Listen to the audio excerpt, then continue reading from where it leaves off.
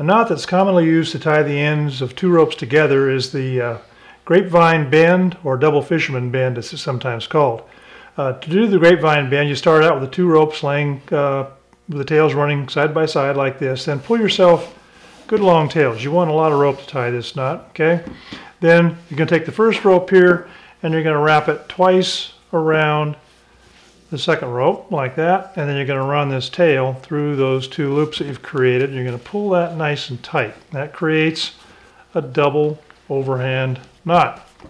Then you take the other end to the other rope and you wrap it twice around the first rope, but going in the opposite direction. Okay, so you go once, twice, okay, and then you're going to run this tail through those two loops, which creates another double overhand knot.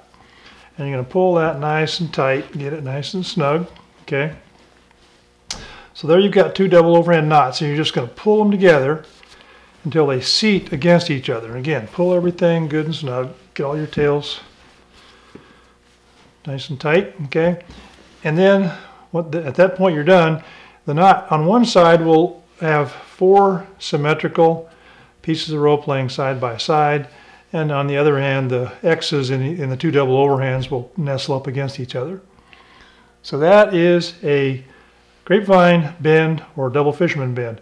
It's a great knot for tying two ropes together, but it's a knot you only want to use in situations where you don't plan on taking the ropes apart anytime soon, because once it's been loaded, it's extremely difficult to get untied.